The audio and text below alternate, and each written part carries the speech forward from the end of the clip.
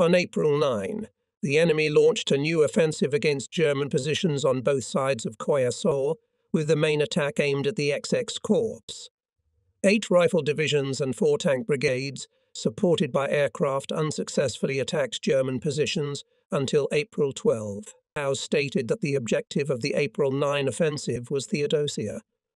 The 132nd Infantry Division successfully repelled attacks by 4 infantry divisions and 2 tank brigades, which included approximately 100 tanks of various types. Despite heavy artillery fire from some 35 batteries of all calibers, together with intense air attacks, the German infantrymen held their ground. A total of 43 tanks were destroyed, among them the heaviest models, as evidenced by the burning steel hulks that exploded and smoked in front of our positions for several days. Having once again suffered catastrophic losses, prisoners spoke of thousands of dead. The Russians on April 13 weakened their onslaught. According to the testimony of deserters and captured documents, the Russian divisions were bleeding, which forced the disbanding and reorganization of units that had just confronted us with all their might. Despite the major defeat and countless losses, the Russian command persisted in its original plan. 2 more divisions were transferred to the Kerch Peninsula. The artillery on the front of the XX Corps was reinforced with 38 batteries, which were supposed to speak on May 1. For reasons unknown, this did not happen. Perhaps they were waiting for a German counterattack, or perhaps the Soviets were expecting further reinforcements. All attempts by the enemy, who had a huge advantage in numbers of troops and weapons, to recapture the Crimea and destroy Manstein's 11th Army ended in defeat. The German soldier, especially the infantrymen, fighting in the most unfavorable conditions, defeated the enemy, who had an overwhelming advantage. On the night of May 7-8, the offensive was launched. All-night endless columns moved eastward artillery guns, tanks, anti-aircraft guns, ammunition carriers and infantry companies concentrated along the few paved roads around the Bay of Feodosia. The breakthrough of Soviet defenses had destroyed concentrations of enemy troops in the staging areas behind the Parpacha positions, and this must be exploited at all costs. Now there was a chance to end the trench warfare in which the army had been dragged. Russian artillery was firing indiscriminate barrage fire. The Soviet Black Sea Fleet was also firing salvos from its ships at our troops on the march. One could see far to the southeast flashes of gunfire reflected in the black water, and the horizon was occasionally illuminated as in a distant summer thunderstorm. Within seconds of the flash, an explosion was heard in our areas of concentration. Despite the terrifying presence of the heavy artillery concentrated against us, the shells still fell haphazardly and did not do much damage. At high altitude over our heads and along the coast, a lone Russian airplane rattled by. Already accustomed to this usual annoying thing, we infantry dubbed it Iron Gustav, sewing machine on the clock, raven of fog. This very airplane showered the ground with a stream of tracer bullets and could drop a few bombs, which, flying toward the ground, whistled so annoyingly that they could piss off the newly arrived newcomers. The old wolves were already well acquainted with these primitive night flyers. These airplanes assembled of wood and tarpaulin with a 5-pointed star on the fuselage. Being one of the indispensable night elements of the war on the Eastern Front, they seemed to accompany us everywhere. The older frigators no longer even paid attention to them when they heard the rumble of the engine accompanied by the whistling of bombs, because they knew well that if a bomb could be heard, it would fall at least 100 meters away. Finally came the order to attack Kerch. After this order, which for us meant a long-awaited change in positional warfare, the spirit of the troops in the trenches immediately increased. On May 8 at 3.0, a sudden powerful shaft of Russian artillery fire fell on us, but it was cut short very soon, at 3.10. At 3.10 the clock was checked, and at 3.15 the whole front exploded with a barrage of artillery fire. The shelling was carried out according to plan down to the smallest detail. Because of the darkness, it was still impossible to make observations, and at 3.38 the first response was received from the Russian artillery, which brought down a shaft of fire on the factory area at Dalnai Kamishi. At 3.50, a heavy fire from Russian mortars briefly concentrated on the icebreaker. Quite obviously, the Russians had already been warned of our attack. As the fire shifted to the east of the Turtle, trails of green and red tracer bullets became visible. At 4.2, German fighters and Stuka were already continuously in the air, and they were dive-bombing the Soviet ground positions, breaking away high above the battlefield from their groups, and their silhouette could hardly be distinguished in the pre-dawn sky. At 4.18, the first Russian Rutter appeared, which were immediately attacked and destroyed by squadrons of German fighters.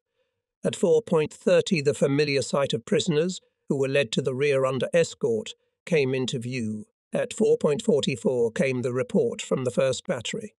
Direct hit in the gun, 2 men wounded, the gun was out of action. Visibility allows us to observe firing. Our infantry overcame the anti-tank ditches and together with the 436th Infantry Regiment created a bridgehead, supported by assault aviation. At 3.5, Russian fire from their anti-aircraft batteries became noticeably weaker. At 5.45, all fire on Baker's Point, and the concentration of enemy troops at height, 50.6, ceased. At 6.25, the forward observers of the first battery opened fire on enemy tanks sighted in the front line. At 6.30, a report came that observers from the second battery had established their post at Azchaluka. At 7.45, a reconnaissance was sent to find forward observation and gun positions. From 7.55 to 11.0, forward observers from the first battery identified pockets of strong resistance in Sandy Gully, and from the firing positions of the first battery, enemy columns heading eastward were taken under fire, as well as heavy troop movements south of Point 323. At 11.0, the third battery moved its positions to an area east of the anti-tank ditch. At 12.15, a report was received that our infantry had taken Point 323, the Moscow stronghold. At the same time, east of Point 323, the first battery took out an enemy tank. At 12.20, the headquarters of the unit settled at the new location. At 13.45, the first and second batteries also moved their positions. After that, the forward observers directed barrage fire at height 50.2, and with darkness, all visibility disappeared. As we began our march into the Soviet Union, we found ourselves face to face with an unpredictable enemy whose actions, resistance, or loyalty could not be foreseen or even assessed. At times we encountered the fanatical resistance of a handful of soldiers who fought to the last bullet and, even when exhausted, refused to surrender. It happened that we had an enemy in front of us who surrendered in droves, offering minimal resistance, and for no clearly visible reason. When the captives were interrogated, it was found that these variables had little to do with education, place of birth, or political leanings. The common peasant resisted desperately, while the trained military commander surrendered immediately upon contact with us. The next bout showed just the opposite, although there was no system or apparent reason. Up in an old copper mine near Kerch, several Red Army officers and soldiers continued to resist throughout the occupation of the peninsula. When their stronghold was depleted of water, they began licking moisture off the wet walls in an attempt to escape dehydration. Despite the brutality displayed by their opponents on the Russian front, the opposing German military developed a deep sense of respect for these survivors who refused to surrender during weeks, months and years of stubborn resistance. At the outbreak of war, we had before us a huge unstoppable force, devoid of professional command, politically purged and resurrected in communist ideology. The revolution of 1917 had led political specialists in the Soviet Union to believe that only a firm political ideology, such as that which had prevailed during the revolution, would win wars. Therefore, in the years leading up to the war, from 1937 to 1938, Stalin effectively rid the Red Army of professional military leaders, replacing them with politicians to whom he entrusted his fate. These political appointees successfully dismantled the army that had been built up since the early years of the Soviet system. Large armoured formations were disbanded and reorganised to use outdated cavalry tactics. Discipline was maintained more on the principle of political reliability than military efficiency. In 1941, these changes, driven by Stalinist paranoia inherent in the Bolshevik system, cost the Red Army millions of dead. The vast expanse of this country that had to be overcome, the bitterly cold winters and scorching summer months, and on top of that, the endless rains in spring and fall that turned the roads into impassable swamps. And finally, the iron fortitude of the Russian people at the gates of Moscow and Leningrad, these were what stopped our offensive. These factors gave the Soviet Union a respite in spite of the policy of self-destruction which the Soviet state was pursuing against the Red Army, and then came the turn of philosophy. The Soviet Army restored the ideology of an officer corps, replete with gold galloon epaulets and boots above the knees. In order to instill discipline, pride and respect for tradition in the active army, the old officer ranks were restored. The doctrine that had unsuccessfully tried to encourage peasants to sacrifice and fight for the communist state had to be abandoned, and everywhere the call to fight for the motherland and the fatherland began to be heard. Soon the commissars who held important positions in the Red Army were replaced by officers with military talent and merit. Such was the series of tremendous changes brought about by the despair of a few months of overwhelming successes of the German Wehrmacht. After the initial successes came the increasing difficulty of trying to maintain mobility and make up for our losses. By contrast, the Soviet Union was growing stronger. Its vast industrial capacity, for the most part evacuated under the protection of the Urals, concentrated on war production on a gigantic scale. Food and military equipment began to arrive in huge quantities, against such an overwhelming advantage in manpower and materials. The German soldiers could not resist. The Soviets adopted the tactics of the Wehrmacht, and those advantages inherent in our military system were effectively utilized by the Red Army. In contrast, the leaders in Berlin sacrificed huge numbers of soldiers to the same hold at all costs policy that had nearly destroyed the Red Army in 1941. Hitler stubbornly refused to cede territory for the sake of improving the strategic situation, so the Russians with their newfound strengths could pierce thin defense lines and encircle large groups of German troops. Army leadership, given over to political appointees, which had already adversely affected the fighting ability of the Soviet Army, began to manifest itself on an increasingly large scale in the Wehrmacht. When confronted with trouble and military setbacks, Hitler's reliance on politically loyal officers to control unwise, and sometimes absurd methods began to reflect, as in a mirror, what had been happening in Stalin's army in the years before the war. The soldiers of the Red Army were now markedly different from those we met at first. The mentality of the Russian soldier changed from apathy and indifference to patriotism. They were indoctrinated with the idea of belonging to an elite army, which alone could save the world from fascism, and began to develop a sense of pride that had long been absent from the ranks of the Soviet armed forces. The Russian soldier proved to be an extremely difficult opponent who, if properly motivated, could endure the harshest of conditions. The standard summer uniform consisted of a spacious, khaki-coloured gymnasty and pants sewn from lightweight material. In winter, a dense woolen quilted material was used, which provided excellent insulation in cold climates. Russian soldiers carried a dense overcoat with them at any time of the year, using it both as a blanket and as a uniform depending on the situation. A Russian soldier was issued boots several sizes larger than his foot, so he could stuff them with straw or paper during the harsh winter months. This served as an effective and practical defense against the grueling cold weather that killed so many of our soldiers. During the last months of the war, Red Army troops were often equipped with large Valenki boots, which had excellent insulation. Unfortunately, our boots were issued exactly to size, and on the Crimean front we considered ourselves lucky to have suffered far less from the harsh winter than the divisions on the northern sections of the front.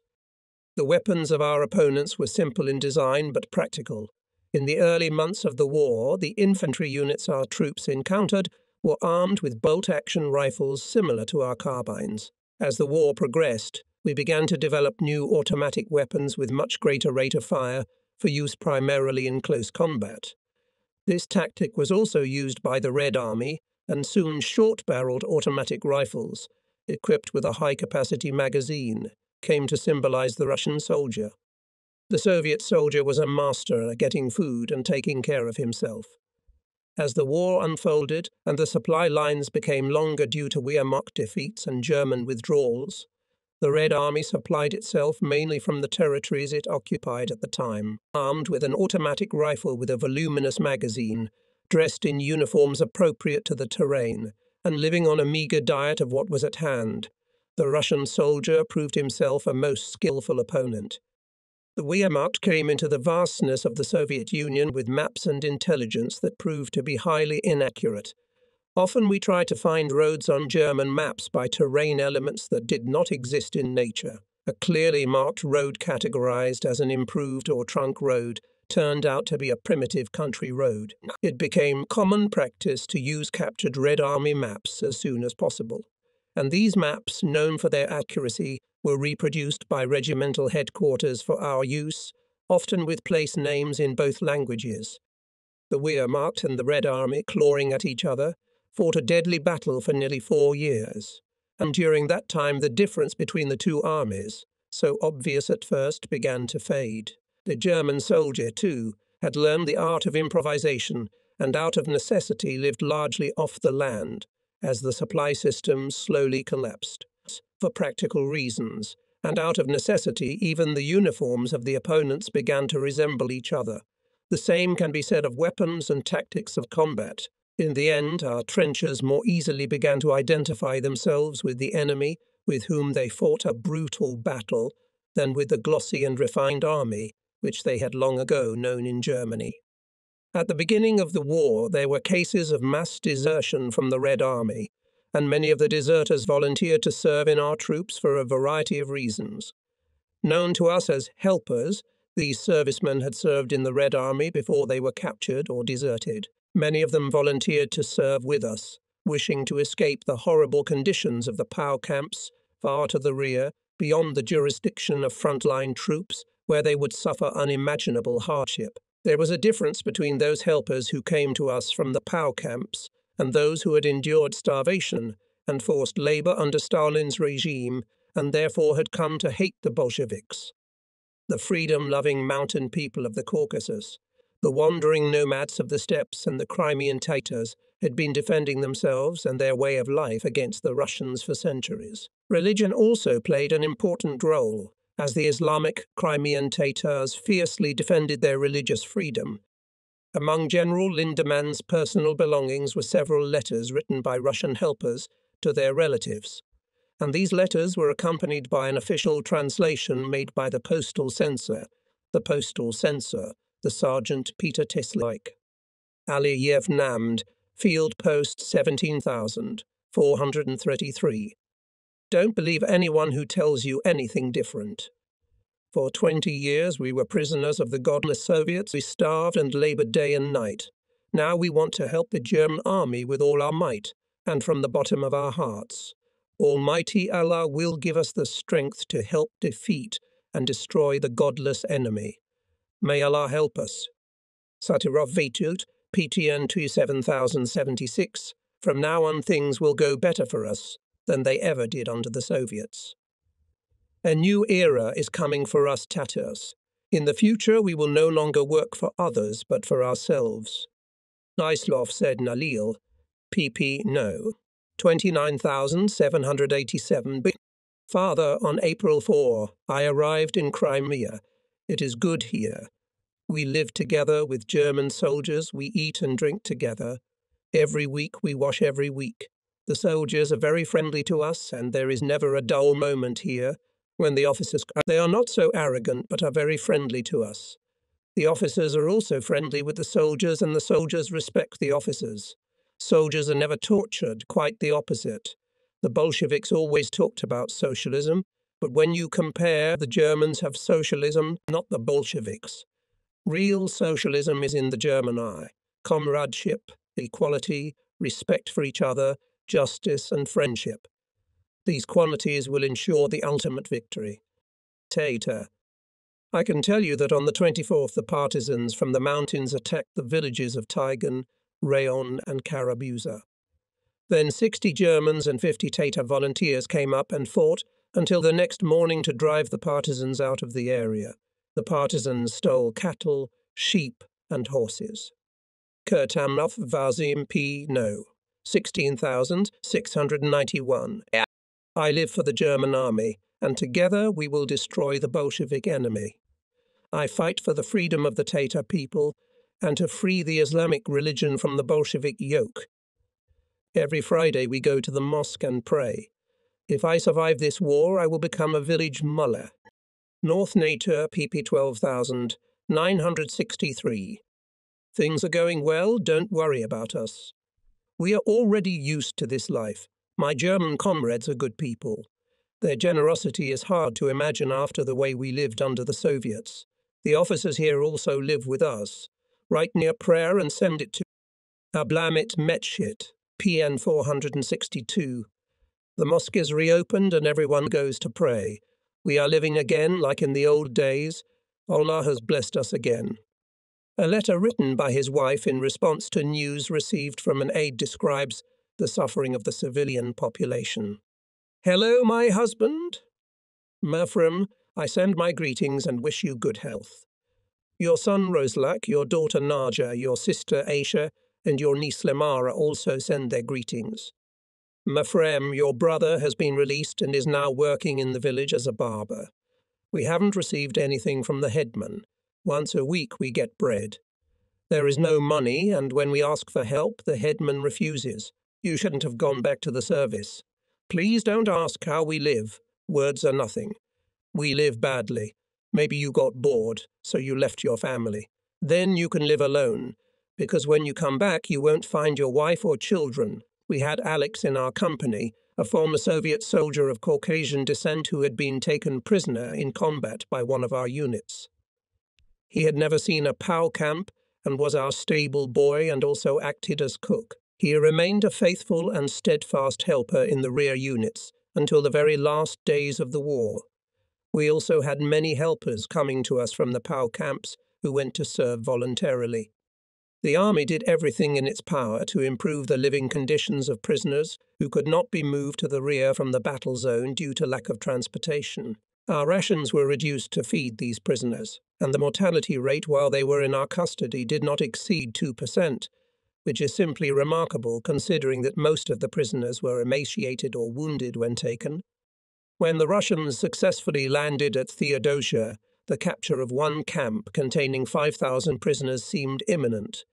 The prisoners were mostly anxious to be allowed to march on Simferopol to the German defense line than to be liberated by the Soviets. The crossing was accomplished, with no need to use a convoy to prevent escape. The POWs were probably well aware of the reception that awaited them for surrendering to the German army. A number of former POWs volunteered to fight with partisan units in rear areas and proved effective in protecting important communications and transportation routes. It was once even reported that various partisan groups and bandits were engaged in open competition among themselves for control of certain areas and geographical sections, thus revealing the distinction between those organized and directly supplied by the Soviet government and those units which considered themselves independent of central authority. Partisan units also existed on the Crimean Peninsula. Operating from bases deep in the Yala Mountains, they recruited supporters from among the local population and the scattered remnants of Soviet army units. Such partisan units were prepared and well organized even before the invasion, and deep in the mountains were large, well-equipped warehouses with ammunition and food. The partisan units included many women, many of whom had lost husbands, sons, and other family members in battles with our troops early in the war. The road along the south bank was frequently attacked, and at times it was necessary to lend heavy weapons to the rear columns to ensure safe passage. For the most part, the security forces were formed from Romanian troops or volunteer Tatar and Cossack companies. As German troops were used to the last soldier at the front, it became the norm for the Eastern Front, that the partisans fought brutally and without laws, posing a constant threat to any rear area. May 20, 1942, for the last 12 days, we had been marching westward through the battlefields. We passed by the Pau Pasha positions, for which there was a fierce struggle, passed the area Moscow, height 55.6, crossed anti-tank ditches, and the Anglo-Indian telegraph line. In some places, telegraph poles were split and broken. Wires were down from stumps left by the poles. The troops seized the opportunity and collected copper wires for the countless needs of the army in the field. The telegraph line began in London, stretched across the North Sea, through the Crimea, across the Caucasus and over Persia to Calcutta. Before becoming a casualty of our war, it linked two continents and served the world, especially British colonial policy, for decades. At the edge of the narrow valley, we left behind the sparse, wire-like grass of the steppe and came to lush green fields surrounding a small village of clean houses. Most of these houses were built of light-coloured stone and had fences. Here we were greeted by the sweet smell of flowers, and we soon learned that roses are grown in this valley, whose petals then go for sale. At the bottom of the valley we found a sea of roses stretching to the horizon. The first inhabitants in this area were natives of Romania, who settled here during the time of the Russian Empress Catherine. During the summer seasons they collected millions of petals for processing, and 1 gram of rose oil is obtained from 1,000 petals. Under Joseph Stalin, this industry, which had largely catered to the upper classes since the days of the feudal lords, was exploited even more to bring in the revenue the Soviet state so desperately needed. In one of the past attacks on Kerch in this same area, we captured a small Russian tracked car abandoned by its previous owners in a completely untouched state. Before moving on to Kerch, we removed the alternator from it, an easy way to keep the car for ourselves for the future. After sitting over a map and scouring the area, we found our vehicle standing intact on a gentle downhill slope, right where we had left it. After installing the generator and making a few adjustments, it was ready to go, and we immediately adapted it to 2-hour TV. The tractor was equipped with the same Ford engine that was plentiful in the captured vehicles, and in spite of the broken track, it proved to be reliable, serving us continuously for several months. Having installed on it, thanks to the Soviet Army, new units, we went forward to our last objective in the Crimea, Sevastopol. In early June 1942, the 132nd Infantry Division faced the most crucial test of the entire war. Since the recent winter fighting, the enemy had been constantly preparing and strengthening its defences and moving fresh, newly formed troops to reinforce units that had suffered heavy losses in an effort to defend the Crimean Peninsula. The Soviets, receiving strong material support from the United States, also moved huge quantities of military equipment by sea to troop concentrations. The 11th Army was obliged to take the fortress of Sevastopol, which consisted of a complex system of defences.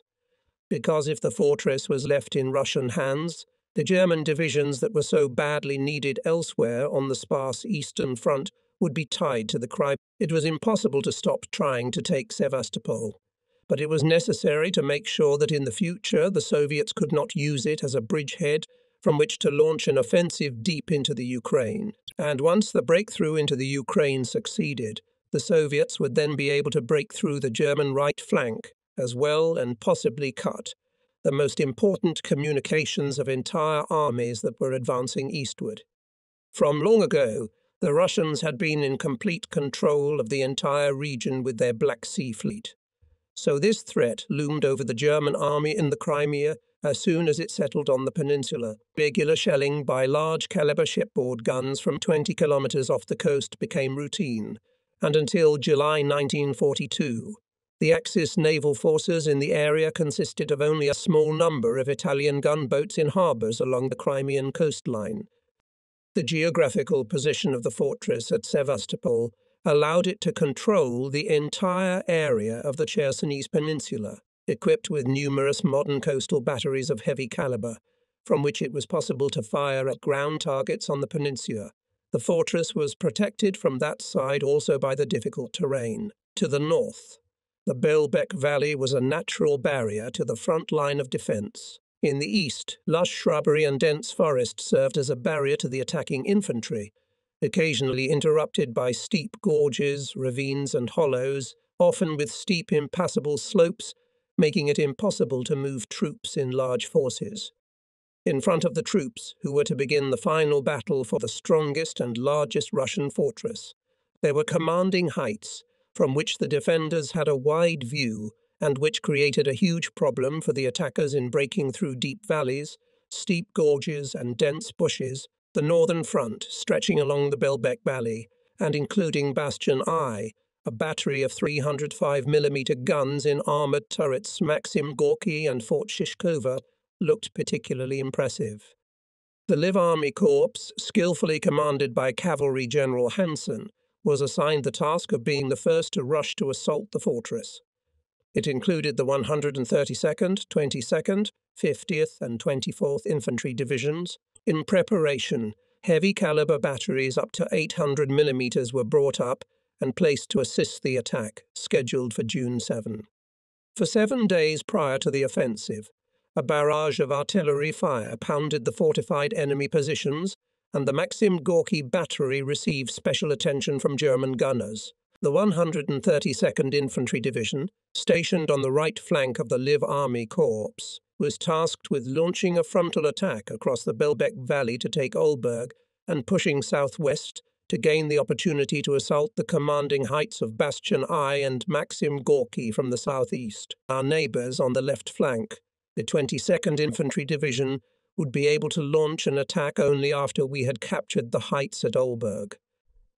During the last days of May, the batteries of our artillery regiments were moved to new positions, which were in the northern sectors. In the following days, the rumble of countless artillery volleys could be heard in the gorges and valleys, continuously striking the enemy positions, preparing the situation for the next attack.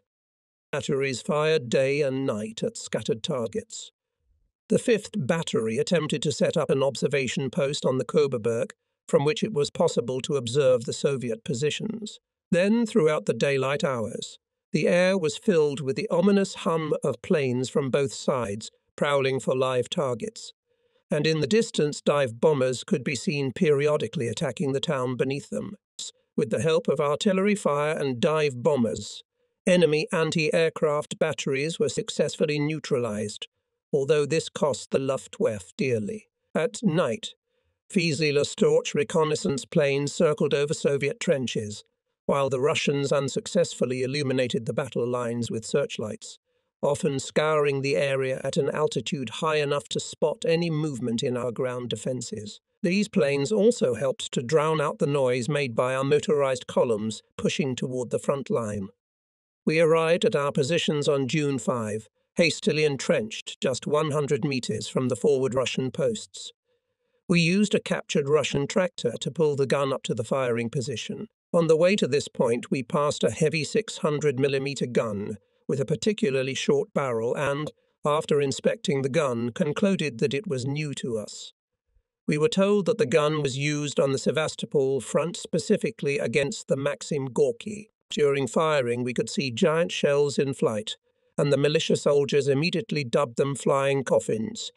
Our anti-tank gun was located to the right of a steep cliff, hidden in a shallow lowland opposite the fortification Maxim Gorky. All the previous night we had been cutting a shallow trench in the stony ground, the ground yielding only under the blows of heavy picks which we carried with us in our tracked vehicle. The nights were short, giving us only 5 or 6 hours of darkness, during which we could labour in relative safety until there was danger of being seen by enemy observers hiding at a short distance from our position.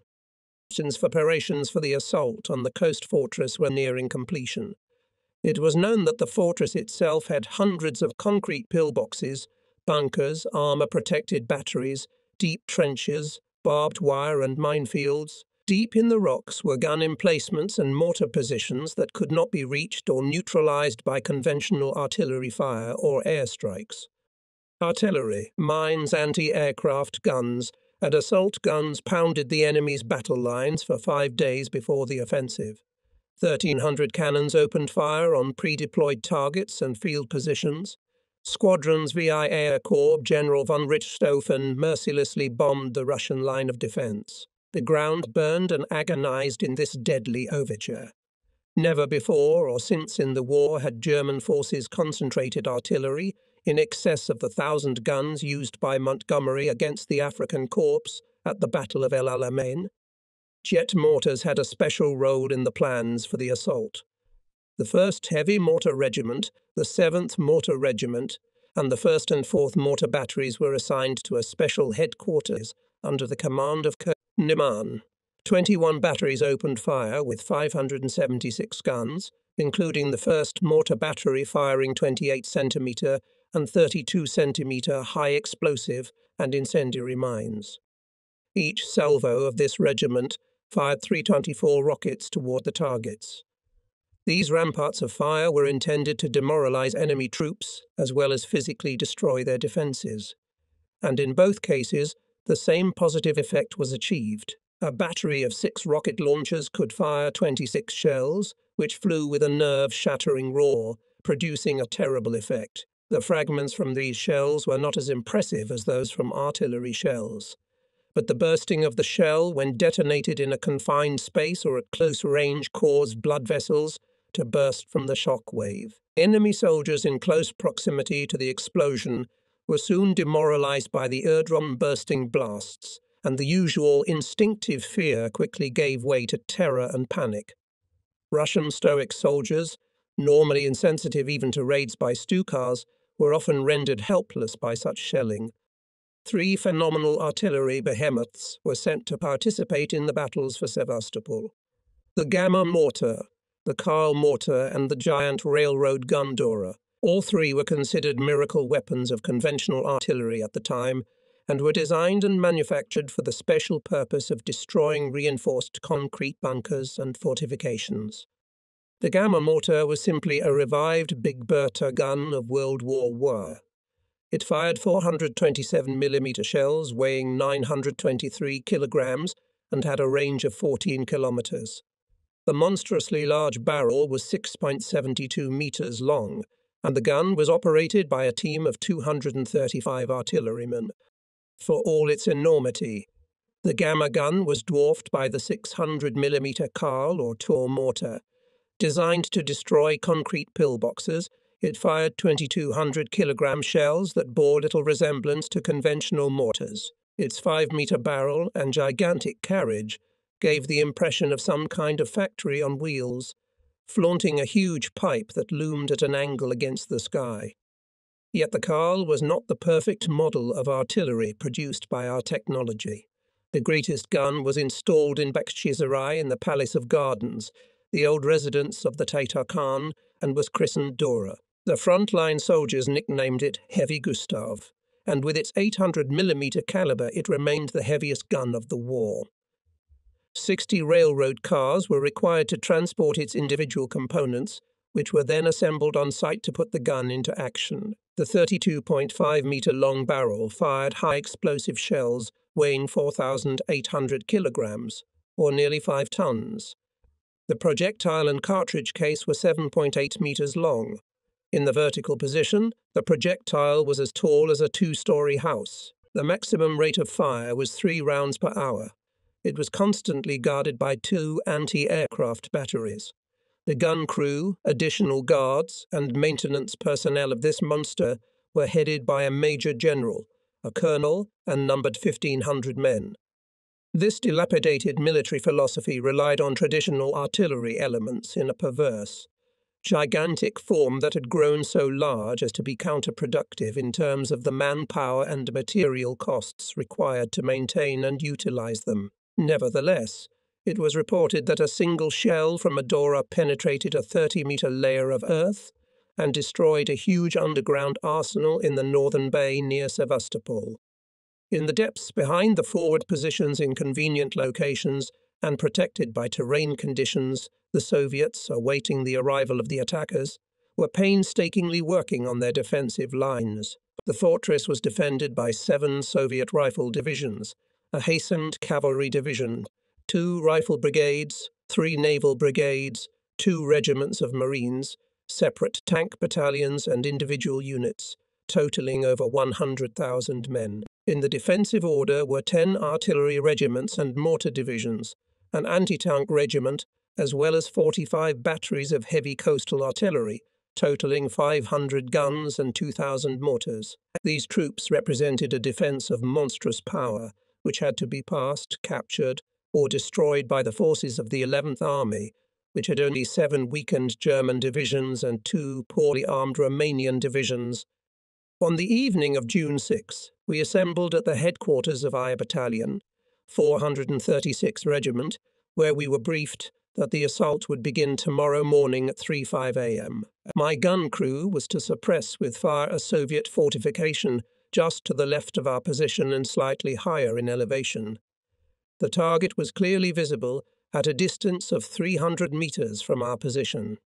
We spent the night curled up under cloaked tents in narrow trenches dug behind our gun. At an early morning hour, when everything was still plunged into darkness, we climbed out of our hiding places, leaving the warmth of our hastily chipped shelters, and in the bracing night air began to prepare to begin our firing raid at exactly 3.5. A few minutes later, I noticed a red rocket floating to the ground through the smoke and darkness to our left, a signal to us that the forward assaulting units had gone on the attack. I adjusted my fire accordingly so as not to hit my own troops rushing forward toward the enemy positions. Despite the coming daylight hours, visibility continued to deteriorate as smoke and dust clouds covered our targets. The angry enemy had already awakened, and we found ourselves under direct fire from the Maxim Gorky battery. Shells of all calibers, including naval artillery from warships, began to tear around us. Not being able to respond, we could only sit huddled in our shallow trenches, praying to survive and wait out this barrage. Countless bursts surrounded and seemed to engulf our guns, and the air was filled with shrapnel hissing and whistling overhead. A hail of stones and clods of earth rained down upon us as huge shells exploded near us, throwing upward black-brown geysers, driving us from fear into a daze.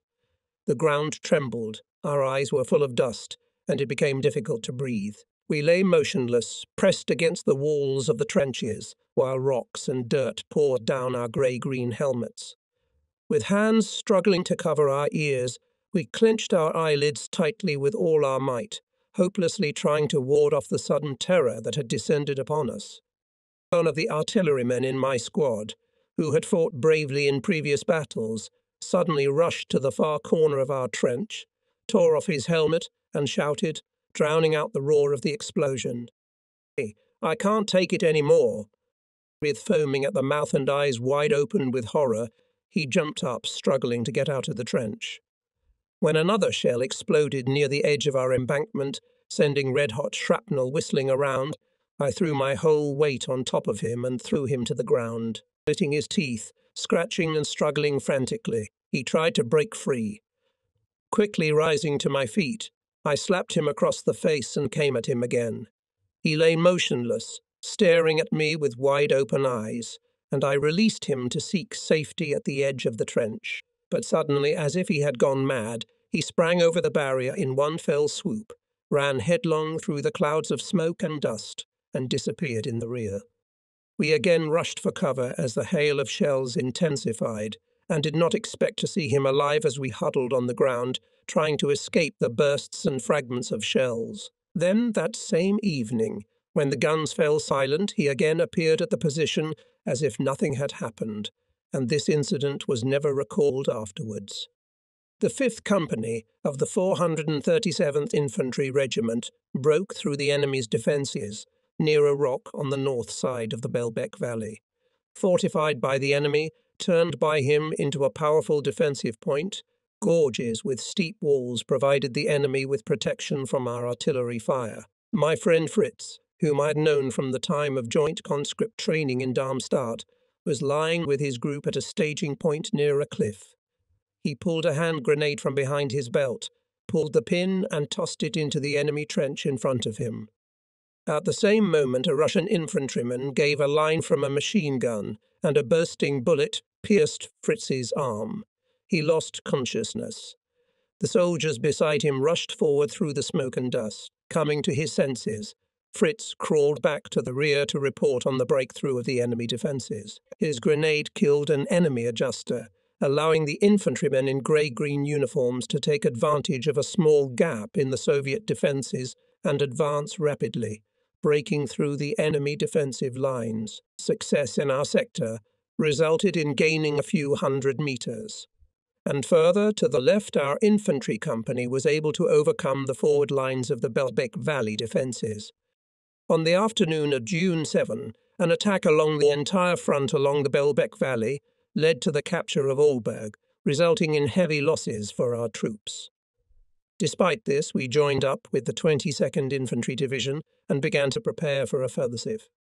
From June 8 to June 15, the regiment continued to push forward in battles that cost us dearly, with fierce fighting took every metre on the way to capture the dominant Neuhaus Heights. During this period, the 213th Infantry Regiment was ordered to go to reinforce this division and engaged on the right flank. The Russians made numerous unsuccessful attempts to break through on this wing in an effort to recapture Olberg. A major offensive was scheduled for June 17. Artillery batteries were assigned new targets, and from the front could be seen bursting shells in some pockets of enemy resistance. At 7:45, the news reached us that our infantry had taken the stronghold of the GPU. At 8:30, it was reported that German troops captured the forts Siberia and Volga. After an hour of fierce fighting, our infantry broke through the line of defence arranged between primitive dwellings near Bastion I, and at 8:45 this bastion was taken by assault squads. At 10:00, also the enemy batteries stationed in positions near Bartinievka were forced to silence. At 12:00, our advanced assault groups continued to hold the bastion, repelling powerful enemy counterattacks. Between 12:50 and 13:15, each battery of our artillery regiment fired 80 shells on Shishkova, and still these positions were staunchly defended by the Soviet infantry, who refused to give up even an inch of ground. Militia soldiers, trying to hold the bastion, engaged in hand-to-hand combat during desperate Soviet counterattacks, and the battle rolled back and forth. We took positions, gave and retook them. The positions were strewn with the bodies of the dead, and the walking wounded wandered about, staggering, unable to make sense of the smoke that engulfed the trenches. The enemy squads mingled inseparably in the fray, firing at each other, beating each other with rifle butts and stabbing each other with bayonets. At 2:05 p.m. came the report that Fort Munatov had been taken by our troops. The 641st Heavy Artillery Division was ordered to destroy the Fort Maxim Gorky, by the fire of two 350mm mortars located 4 kilometers west of Olberg. Their massive shells, weighing 1,000 kilograms each, were delivered to the breech of the guns by cranes. Mortars had been used earlier in the French campaign against the Lutich defence.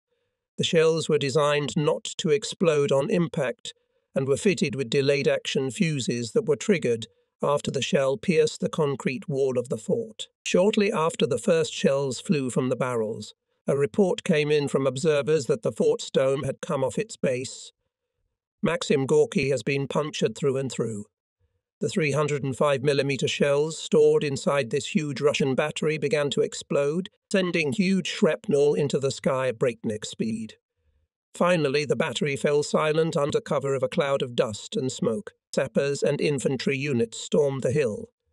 Inside the concrete colossus, which was 300 meters long and 40 meters wide, its defenders continued their stubborn resistance. When the fall of the fortification seemed inevitable, some defenders made a desperate attempt to break through the encirclement in separate groups. The sappers broke through the defences with explosive charges, flamethrowers, and smoke bombs. After the first burst, the Soviets continued to shoot back from embrasures and gaps in the concrete, but a second explosion tore out part of the wall. A huge cavern was exposed in front of the sappers, exposing in detail the complexity of the fortress structure. Maxim Gorky went down 3 floors. It was an autonomous city with its own water and power supply, hospital, canteen and engine rooms, ammunition supply, arsenals and machine tools. All rooms and all entrances were fenced with double steel doors, and to get inside, it was necessary to open each door with explosive charges. Slowly making their way into the bowels of the concrete labyrinth, the sappers every time pressed against the walls, waiting for explosions. As soon as an explosion tore off another door, they immediately threw hand grenades into the smoking gap, and then waited a short time for the smoke to clear. Along the passageways lay dead enemies mingled in disorder in the darkness and confusion, and this horrible scene was made all the more unnatural by the sight of gas masks worn by the already dead and dying. Hand grenades continued to explode in deafening proximity. Pistol shots crackled in the confined spaces. The attackers who burst into the compartment were met by the rumble of another set of steel doors closing, and everything started all over again. And this went on for hour after hour until the assault squads penetrated deep into the fortress and approached the command post. The Soviet Naval Command ordered the defenders to fight to the last man, no surrender. The enemy radio operator transmitted to Vice Admiral Oktyabrsky in a bunker near Sevastopol harbor. The Germans are pounding on the door, demanding our surrender. We are no longer able to open the flaps to fire. There are only 46 of us left. Half an hour later, the Russians sent another radiogram. We have 22 men left. We are preparing to blow ourselves up and cut off communication. Goodbye. So the end had come. The heart of the fortress destroyed itself when the enemy was at the door, and the battle for Fort Maxim Gorky was over. Of the entire force of more than 1,000 defenders, only 40 men were captured with wounds too severe to continue resistance. The fortress Maxim Gorky fell at 16.45. With the capture of this mighty battery, the most powerful enemy fortress on the northern front of Sevastopol was in our hands. The backbone of the enemy defense was broken, and this evening our most advanced unit stood on the position of Shishkov. During the daytime, visibility on the battlefield was often impaired by bombing raids by our aviation. The observation post of the 1st Artillery Battalion was at a height of 200 meters east of the anti-tank ditch. The 3rd Battery changed positions, and at about 6:0 was again ready for battle northeast of Neuhaus Heights. While at Olberg, I spotted a Junkers 88 which had been badly damaged after coming under fire from an enemy anti-aircraft battery. One of its engines was engulfed in flames, and the airplane was slowly descending in circles in a northerly direction, streaking its course in the sky with a black plume of smoke. While the airplane was still over enemy territory, it seemed to me that an object fell out of its tail and flew a short distance. Suddenly, a white dot appeared in the sky, growing in size until it became possible to see a white parachute, which was gently carried to the ground. It grew larger by the second until it was clear that it was coming straight down on us.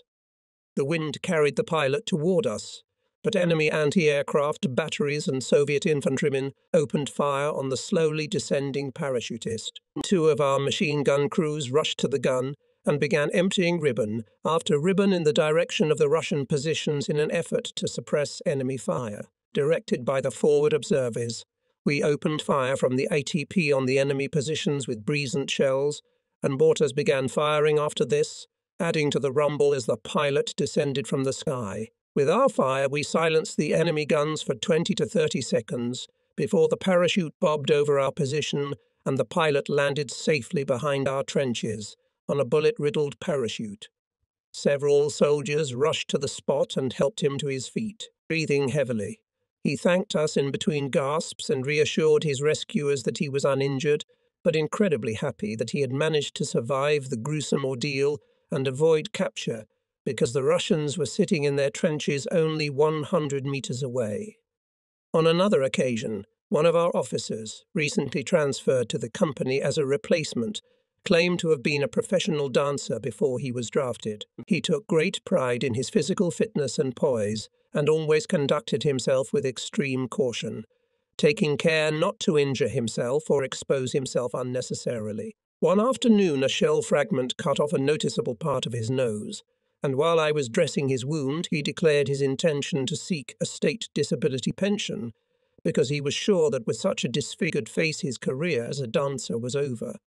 We rarely encountered such cases, when those who had just arrived at the front would secretly crawl along the embankments, sticking their hands out above the top edge of the barrier in the hope of earning a leave of absence from the front due to their wounds. In such an environment, solid, reliable citizens sometimes behaved in unpredictable and strange ways, acquiring reputations that would be unthinkable in normal life.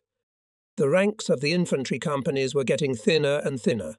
During the day we were exhausted from the heat and stifling heat, and the nights brought little relief.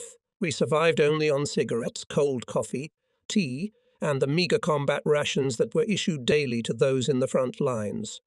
There was nothing to think about washing or shaving regularly. The chalky soil absorbed any rain moisture like a sponge, and where clear streams had run in the winter months, there were now only completely dry beds of hardened, red-brown, cracked clay.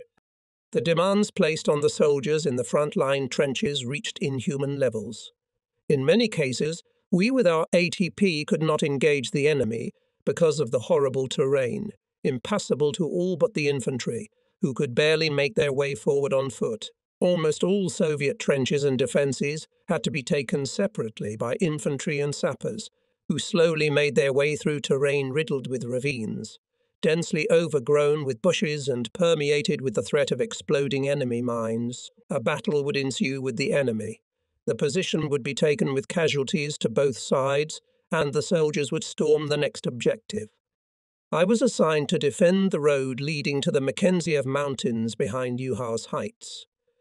During the hours of darkness when forward movement was temporarily suspended, we helped the infantry platoons to hoard ammunition and carry the wounded to the rear. On the night of June 1617, while at the headquarters of the II Battalion, 437th Regiment, I saw Hauptmann Bernhardt for the last time. The next day he was killed in action while storming a position west of Neuhaus Heights. The dead on both sides lay in great numbers in the ravines, and because of the danger of enemy sniper fire they could not be removed for burial. Soon the stifling heat was joined by the sickeningly sweet odour of decomposing flesh, and in only a few days the corpses were bloated to such an extent that the seams of their uniforms began to tear. The faces and arms of the dead had turned black, their hands stretched motionless into the sky, giving the corpses an even more gruesome appearance. An army corpsman scurried between the trenches, sprinkling chlorine on the corpses in a valiant attempt to stifle the stench and delay the outbreak of infectious disease, despite living under the constant threat of death for many months. I could never pass the ravines on the leeward side without nausea coming to my throat.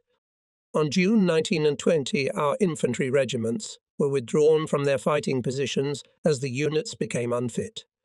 With only 2 field officers left in one company, few soldiers survived and many company commanders were killed or wounded, with no replacements. Forward artillery observers also suffered heavy losses, and many artillerymen were killed by the return fire of the highly effective Russian artillery. To this steady decline in numbers must be added the losses among the liaison officers, sappers and scouts of the 132nd Reconnaissance Battalion.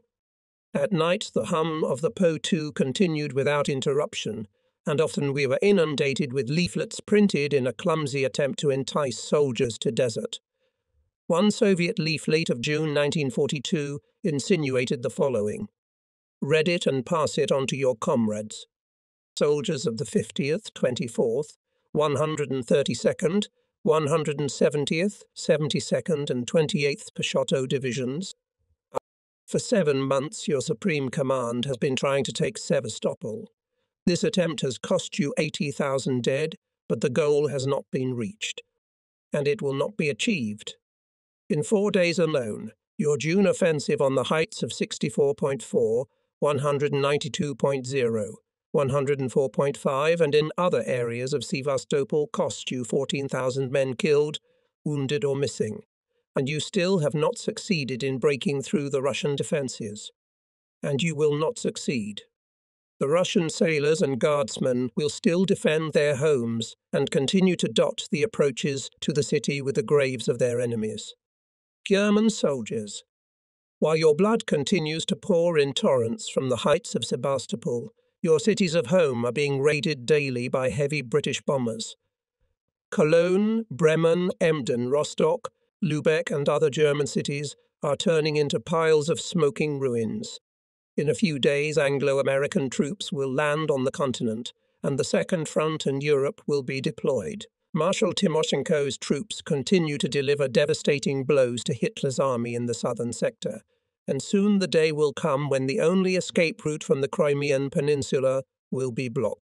But for you there will be no road of retreat, either senseless destruction and death for the sake of Hitler's criminal and inhuman policy, or surrender to the defenders of Sevastopol to save your lives.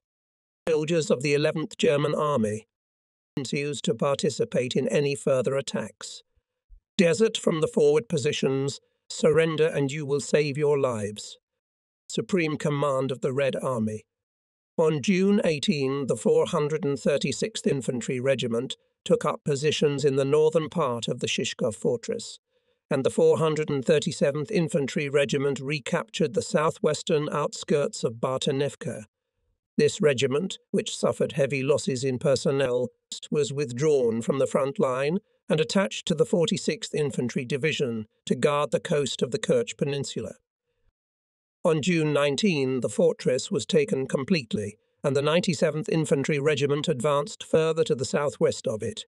On June 20, the Lenin stronghold fell under the attacks of this regiment, and the next day the entire chain of batteries was in the hands of the 97th Division. After this success, North Bay was in the power of the 132nd Infantry Division. After accomplishing its combat mission in the area north of North Bay, the division was ordered to move to the left flank of the Loniev Army Corps and strike southward through rugged terrain toward Gaetana. The division headquarters, formerly located at the Sailor's House, was moved to Serpentine and on June 22 to the Meltzer Gap north of Kamishi. The 436th Infantry Regiment, due to heavy losses, was removed from the front line and moved to the Kerch Peninsula for coastal defence. It was replaced by the 72nd Infantry Regiment. By June 27, the attacking units successfully overcame the area of dense bushes and after fierce fighting with enemy infantry captured the heights of Gaetana. Then they turned to the left by 90 degrees in order to capture the hill Long. After this maneuver, the division's battle orders spread from east to west along the eastern bank of the Chernaya River. The neighbour on the right was the 50th Infantry Division, and on the left was the 4th Romanian Mountain Division. On June 27, the division headquarters was moved northwest to Cherkskerman. On June 29, the offensive was again scheduled, in which troops of the Liv and XX Army Corps took part. From the headquarters of the advanced division on the bastion I could observe the course of the attack through Chernaya, overcoming stubborn enemy resistance.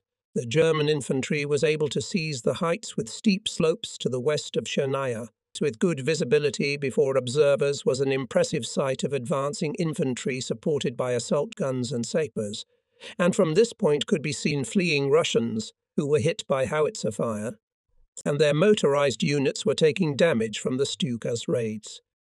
The day of June 30 brought new gains in battles against weakening enemy defences, and by noon individual units of the division had made their way to the southern approaches to Sevastopol.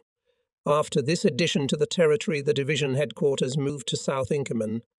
On July 1 at 12 the quail, the besieged city was subjected to artillery fire. It was planned that the main forces of the Liv Army Corps would take the eastern sector, and the 132nd Infantry Division was ordered to strike at the city's defences from the south and capture the southern sector. The goal of the offensive from the south was to take the southern third of Sevastopol on the first day, and the rest of the city on the second. At 9.0 from the division headquarters, now located at height 73.0, we saw the Luftwaffe shelling and bombing. The whole town seemed to have disappeared under a thick blanket of smoke and dust. In case weak resistance was encountered, the division commander requested the go-ahead to advance to the south end of the harbour through the centre of the city, which would allow the city to be taken in one day. This contingency plan was approved. The plan of attack directed the 42nd Infantry Regiment to advance on the right flank, with the 72nd Infantry Regiment in the centre, and the left flank, covering the western approaches to Sevastopol, was given to the 97th Infantry Regiment. At 12:30 p.m., it became apparent that the advanced infantry units were cracking the outer defences of the city, and the artillery fire on the southern sector was stopped so as not to cover our own troops at 13:13, while the infantry met little or no resistance and advanced rapidly. The Reich battle standard was raised over the panorama heights dominating the city. At 1400, the division commander received a report from the commander of the 42nd Infantry Regiment, Oberst Meisel, that his troops had broken through the enemy defences, were advancing through the city and had reached Artillery Harbour. Upon receipt of this report, the city was officially in our hands. This report was relayed to the corps commander, immediately certified, and transmitted for special notification via German radio. At precisely 21:00, the world was informed that German troops had taken Sevastopol. The division commander Tanoder Oberst Meisel with the title, "The First German Commander of Sevastopol."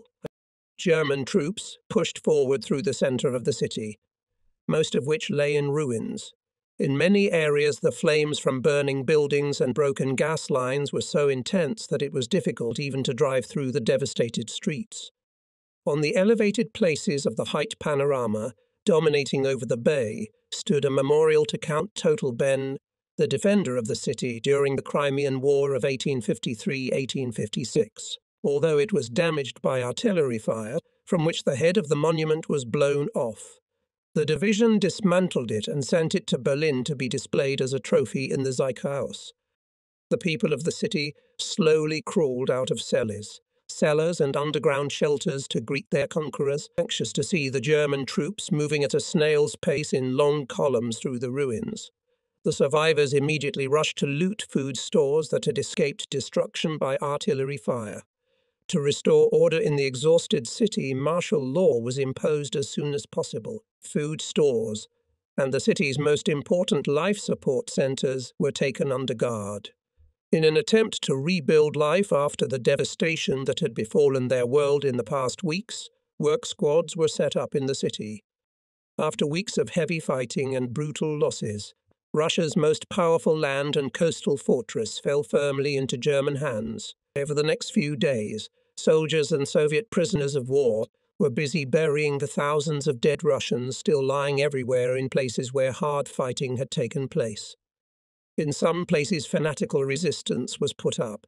During the storming of Inkerman, a huge storehouse of war material was discovered nestled in the rock. The huge facility had housed a factory for making and bottling Crimean wine before the war, and the Soviets had housed thousands of wounded soldiers and civilians seeking refuge in this massive complex to protect them. As the German troops approached, the explosive charges previously placed at the base of the cliff detonated. With a thunderous rumble, a 30-metre wall 300 metres long collapsed, sealing the entrance and burying everyone inside under a multi-ton mass of earth. Among the victims were soldiers of the German reconnaissance group who had approached the structure and had already reached the entrance when the charges exploded. The merciless sun was burning Sevastopol, with each sunrise bringing exhausting heat.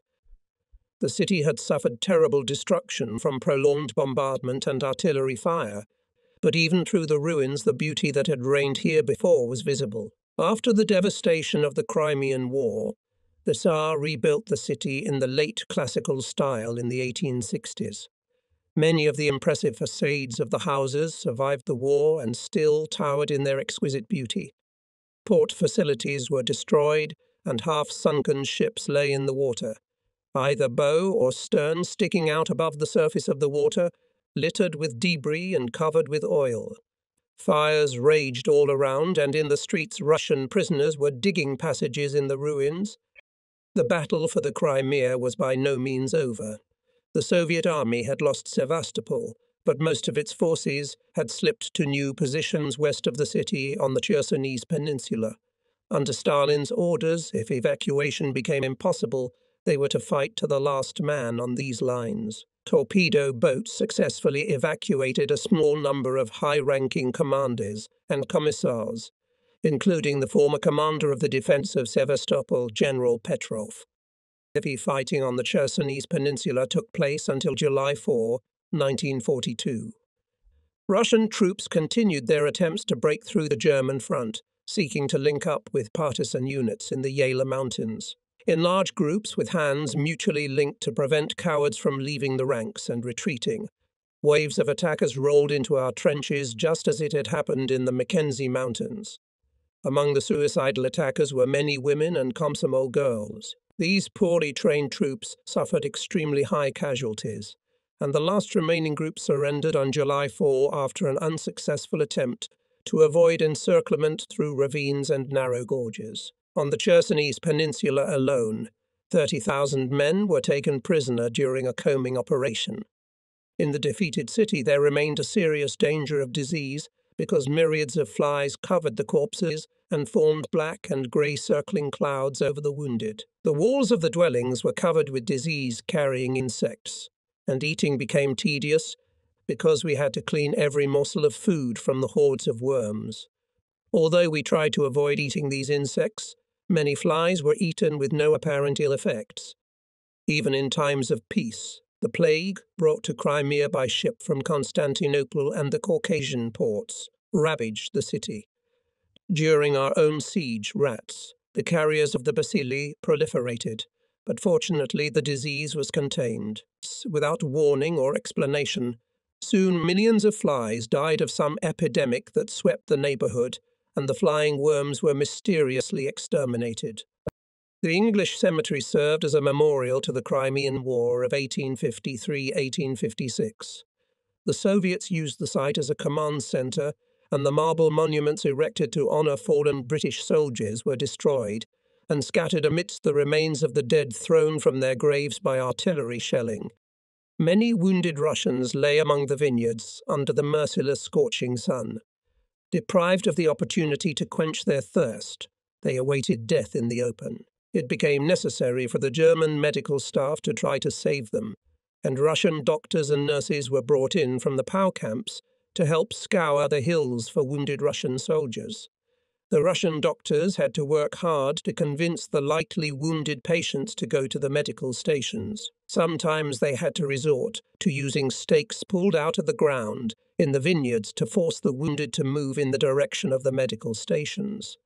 Tiredly leaning on each other, dotted with flies and bandaged with bloody bandages, the wounded, stumbling, in pairs or small groups, slowly wandered in the direction indicated. Soon the long, pitiless columns began to make their way under the blazing sun to the wells and prisoner-of-war pens, and for many the journey was to be their last. After the fall of that city, the division was assigned guard duty on the Kerch Peninsula, where we remained until orders came on August 27, 1942, to redeploy northward. On the sea coast, from where the Caucasus Mountains were clearly visible, the division was able to return to relative luxury after months of deadly fighting. There it was possible to swim and rest in an organized manner, which was occasionally interrupted by guard duty and training. Yalta, on the south coast of Crimea, often referred to as the Russian Riviera, provided a place for recreation. Here, in the warmth of the summer sun and away from the bursts of shells and the crackle of sniper rifle shots, soldiers could sit for hours playing. 2 years later, in this pleasant town, Churchill, Roosevelt, and Stalin would stage a conference that would determine the fates of millions. The ban on furloughs was lifted, and a certain number of soldiers were allowed to take advantage of a well-deserved absence from the front. I was delighted to learn that I, too, had been selected for this respite, and I was soon on a crowded furlough train bound for Germany. After the vacation, I returned to the regimental headquarters in Kerch. There I was informed that because of my participation in the battles, in which I destroyed 3 Soviet tanks, I was recommended to be sent to a military school as a candidate for the rank of officer. Those carefree days in Yalta proved to be short-lived. The movement of the German race to the east and the victories of the Eastern gods had reached their zenith, or so the propagandists claimed. propaganda units announced that at last the dream, the idea of world domination, was now becoming a reality. But here the victorious Eastern warriors took a breather. From the sterile environment at the front, they went to their native places, where they became acquainted with rumours of dubious actions carried out by the Reich, and sometimes fantastic stories about politics and politicians began to float far behind the front line in the occupied territories. Often soldiers returned to the front disgruntled, and sometimes disillusioned as they began to realize that their war experience had changed them forever. They realized that they would no longer feel free in Germany, that the friends and comrades in their combat units had become their family, that war had become their life. In the summer of 1942, the German armies pushed forward from the Don and Kuban to the Caucasus. They reached the shores of the Caspian Sea and the banks of the Volga. The name Stalingrad began to be spoken frequently, and there was no hint of what the future held for the Sixth Army on the Volga. The original plan was for the 11th Army to cross the Kerch Strait, make its way to the Caucasus, and turn north to launch the intended offensive in coordination with the German southern flank. Hitler, the man who led our command in Berlin, now sometimes referred to as the greatest commander of all time, changed this plan. The capture of Sevastopol by divisions of the 11th Army gave rise in Hitler to the idea of using these divisions in the assault on Leningrad. Thus was set in motion an absurd plan aimed at removing the main force of Crimean divisions from the southernmost point of the German advance and transferring them to the northernmost part of Russia. The dire need to anchor these troops on the southern flank of the Eastern Front was ignored. Who knows, maybe the Sixth Army could have avoided its fate in Stalingrad if the experienced Crimean divisions had remained on the southern flank. It was nearing the end of August, and most of the 11th Army had already left its positions on the Kerch Peninsula. The various units of the division loaded onto echelons for the long journey north and spent an average of 8 to 10 days on the road until they landed on the Leningrad front. The division was manned and ready for combat by mid-September. There were rumours that we were to storm Leningrad. In the summer of 1941, with the addition of newly arrived divisions, it was still possible to take the city. But then it was thought that the population of Leningrad would starve to death and surrender, thus sparing the Wehrmacht many casualties. The Russians showed exceptional courage and unfailing fortitude in proving this idea wrong, and they were able to supply the city in summer by ship and in winter by means of a railroad laid across the thick ice of Lake Ladoga. Although many thousands starved to death in the besieged city, the Russian people survived the ordeal and held the front. For the German side, Leningrad became a costly war of attrition, a stalemate that siphoned off our dwindling reserves. The enemy quickly realized that he had new divisions in front of him on the Leningrad front. The Soviets immediately launched an attack on our positions in an attempt to break the blockade from the land, and by this attack the Russians thwarted the offensive planned for the capture of the city. Instead of engaging in a final battle to capture Leningrad, the Crimean divisions were forced to eliminate the deep Russian breakthrough, to engage in an operation that developed into an open battle on the southern shore of Lake Ladoga. The drop-shaped bulge stretched along the front about 8 kilometers wide and 12 kilometers deep into the German defense line, where it was held by the 18th Army. A counterattack was planned to hit the bulge from the south, and our 132nd Infantry Division was sent into action with the mission of attacking north and making our way to Gatalov. We were to seal the ledge to the west to prevent attempts to break out of it, and to create a new line of defense to the east as protection against further attacks on our flank. On the morning of September 5, the forward units were able to make their way to Tosno.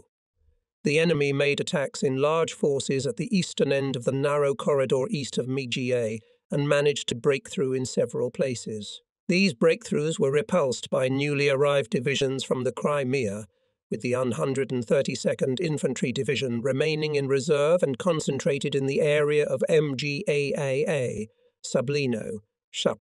And the next day the situation changed, and the division was again subordinated to the 11th Army. On September 8, parts of the 436th Infantry Regiment and I Battalion of the 132nd Artillery Regiment were moved to the front line. Every other day, an average of 7 to 10 echelons were loaded, and by the evening of September 16, the division was fully prepared to fight the enemy. Meanwhile, the enemy breakthrough was stopped in the area of Meiji, and then the breakthrough troops were blocked by a blow from the north and south, resulting in the Soviet units were taken in pincers, which closed in the area Gaitolov.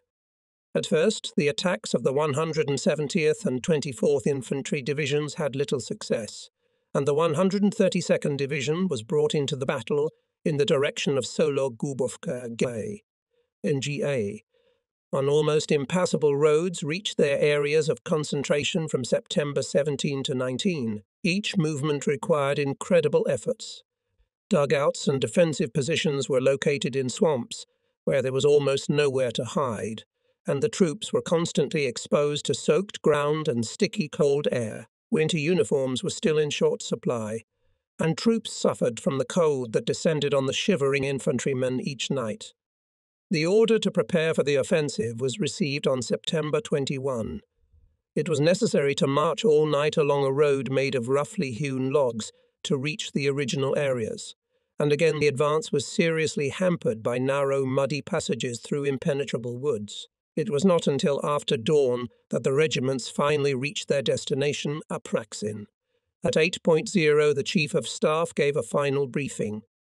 The distance from the Bivazy to the site of the attack was only 2 kilometers, but due to poor roads and terrain conditions, the transition took more than 2 hours. The attack was scheduled to begin at 12:00 noon, and the 436th and 437th regiments immediately became aware that the attack would not take place at the appointed time and was unlikely to be possible before 14:00. Headquarters rearranged the schedule as far as possible, moving the attack to 13:00. Despite their best efforts, the soldiers were unable to keep to the schedule, and the attack was again delayed. The fact that the attack on Chernaya took place at all must be attributed to the personal efforts of the soldiers. And the inevitable failure of our troops, who were unable to advance northward and capture more territory, can only be attributed to the lack of time to prepare for the attack. Because of poor preparation, casualties in this attack were unusually high. On September 22, 510 men in the regiments were killed in action, including 7 officers, while another 8 officers were wounded and 1 was missing. The strength of the 4 battalions fell to 1,000 men in all, indicating that the first attack on Chernaya cost our troops 30% casualties. On September 23, a new attack was scheduled for 10:00. The tanks and assault guns assigned in support quickly became stuck in the swampy terrain and were unable to cross the Chernaya to operate on its other bank. Because of the impassable terrain and poor communications between regiment and battalions, the few morning hours again proved insufficient to prepare for the attack, and after advancing some 100 meters, the troops reported that they were unable to push forward. 3 hours later, at 1300 hours, the attack was ordered to be repeated. A dash through the densely overgrown swampy terrain to Gaitolov should be made at any cost, but again the attack failed. At 15:30, under strong artillery cover, the attack was again attempted. The artillery fire was intense, as all corps and division batteries kept up a continuous fire for 30 minutes, completely covering the area along the length of the attack section. In spite of this expenditure of our last supplies, the weakened troops suffered 2 heavy losses and were too exhausted to make headway. The attack was again stalled. On September 25, under the direction of the battalion commander, an attack was launched that broke a gap in the Soviet defenses and allowed us to link up with units to the north near Gaitolov. At 12:30 p.m., the battalion entered Gaitolovo. Hauptmann Schmidt, the battalion commander, accomplished this feat by combining his exceptional command qualities with personal bravery in the face of superior enemy forces. For this feat, he was presented for the Knight's Cross, and on October 8 he received this highly prized award. The capture of Gaitolov gave rise to a feeling in our ranks that once again we are able to almost any feat required of us. It was widely believed that there were no undefeated enemy units left between the division and the forward units of the 437th Regiment. However, on September 25, the enemy managed to break a bulge between the right flank of the regiment and the 436th Infantry Regiment, and this gap could not be closed because of the weakness of the 436th Regiment. By this time, the division could no longer be given further combat missions, for the troops had reached a point of exhaustion at which no further operations were conceivable. The Soviets were evidently in the same situation, and in spite of all attempts to recapture the 2 kilometers held by our regiment, they failed. On September 26, the division received a new order to attack. It was ordered to push back the enemy behind Chernaya and hold this sector in order to create a bridgehead from where our troops could patch up any breach punctured in our front. Once again, the weakened units were unable to accomplish their tasks against a deeply entrenched enemy. On September 27, another attempt was made, and the 437th Infantry Regiment succeeded in reaching the former Russian command post 500 meters east of the bridge over the Chernaya. There our soldiers entrenched themselves and waited for the inevitable counterattack. Without the support of its neighbours, the regiment was unable to prevent the Soviets from slipping past it to the west. The regiment continued to hold its ground against the powerful Soviet forces, while Russian units streamlined this island of resistance and attacked the German positions. On September 30, the 3rd Mountain Division launched an offensive that breathed hope into the beleaguered 437th Regiment, restored the front line on the flanks, and prevented the regiment's encirclement. The losses sustained during these days were exceptionally heavy, to the extent that the regiment had strength only to hold its defences. To break through even a minor Russian defence, we had no strength. Officially from October 5, the regiment was on the defensive, and on October 11 came the order to replace it with units of the 24th Infantry Division. The exhausted troops handed over their positions to the approaching units and went to the rear to rest in the Vyritsa area. During the battles at Gaitelov, our divisional Catholic priest earned the name of the priest with the knapsack. He was always on the move, carrying his worn-out knapsack on straps behind his back, in which he used to deliver to the soldiers at the most advanced posts simple foodstuffs, which were considered a luxury there. He was always ready to help the wounded, and once personally found and rescued a badly wounded soldier who had been hit by a sniper's bullet in an open section of the front. His constant exposure to frontline and physical danger for the sake of the soldiers brought him to an untimely end when he was seriously wounded by shrapnel in his arm, the result of Russian mortar fire from a dense forest a few hundred meters away. The wound was so serious that it required amputation. Thus, the division lost a valuable soldier and the division commander attempted to formally recognize his many brave deeds and devotion by submitting him for an award. But this submission was rejected in light of the typically National Socialist philosophy, which refused to confer such a high honor unless the priest agreed to give up his soutane. Between September 22 and October 7, our battalion lost a total of 62 men killed, 280 wounded, and 30 missing. About 20-30 lightly wounded and sick remained with the battalion, so that the battalion's fighting strength was about 50 men. During the short rest at Vyritsa from October to December, emergency measures were taken to restore the regiment's fighting strength. In search of replacements suitable for infantry service, rear units, sapper platoons, transport and other units considered not so important were combed. The desperate fighting that had recently taken place south of Lake Ladoga had come at a heavy price, and there were no other sources for replenishment until October 28, when the order came to redeploy to a new sector of the Eastern Front in the Sac area near Pogosty. Our homegrown reinforcements had received little or no training. In the winter months that followed, the intensity of the fighting dropped, from whence it was possible to engage until February in training newly manned units and restoring combat strength.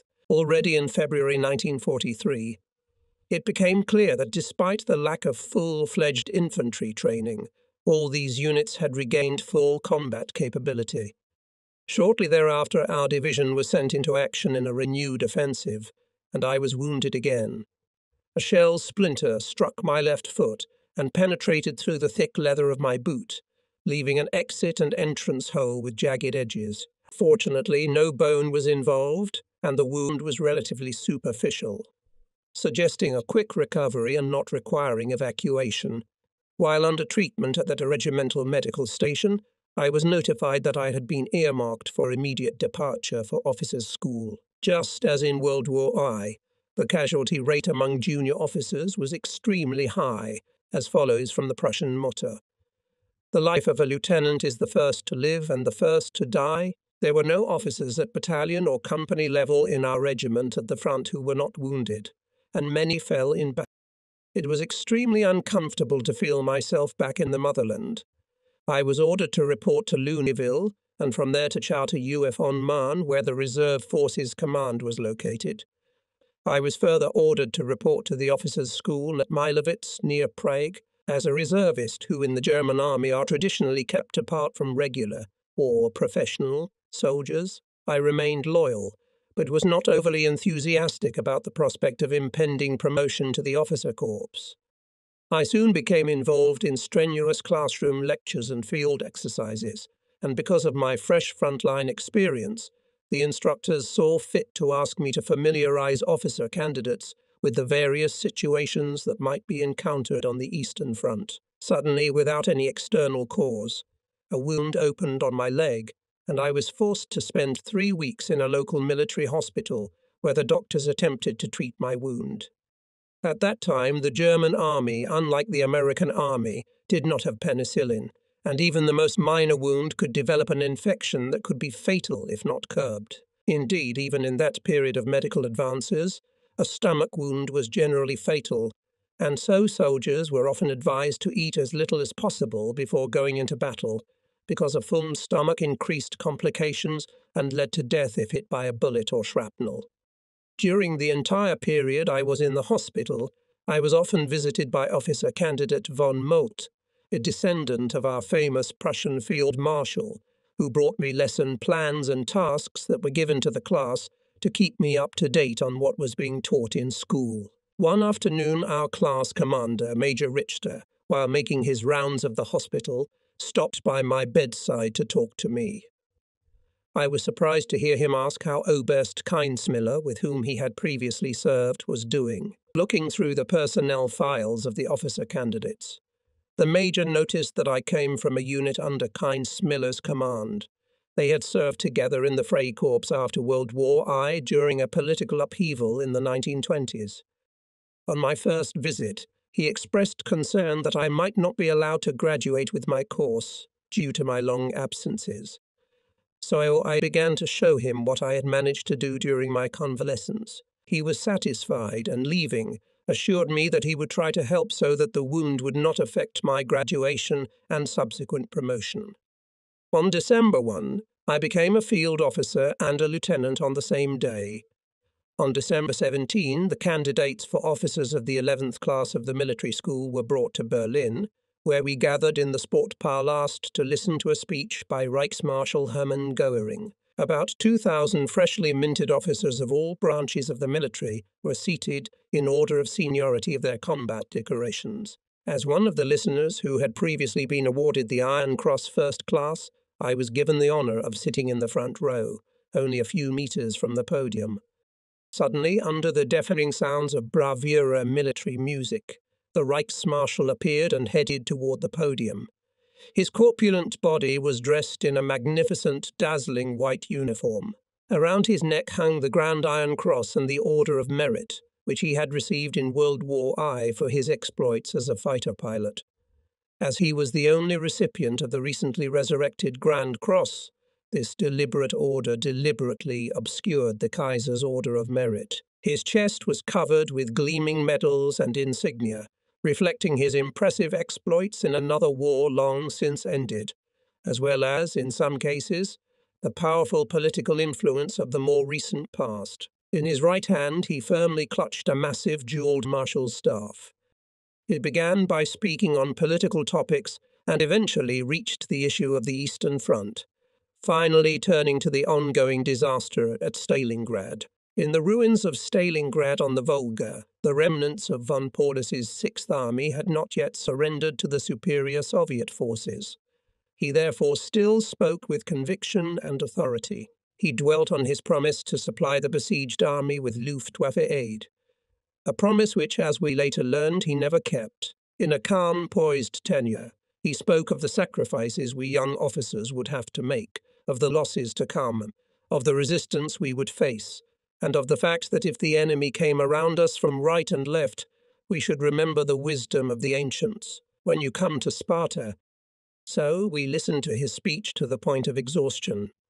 To emphasize his words, the Reichsmarschall began to bang on the rostrum with his baton, and with such force that I thought that at any moment I might be hit by broken jewels. Stalingrad, corrupted by political doctrine, which abused the notions of honor and protection of the country's interests, and stubbornly insisted that it is necessary to hold the territory at any cost.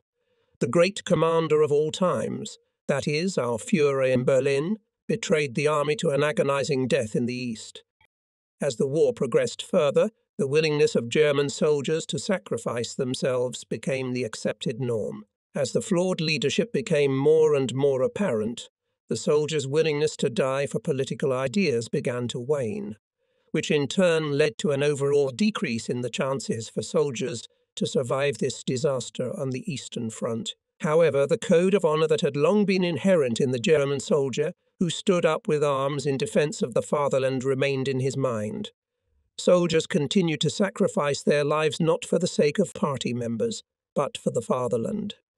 The system was moving further and further away from a humane style of warfare. We were not aware of the full extent of the orders to liquidate and deport Jews and other ethnic groups considered undesirable from the National Socialist point of view.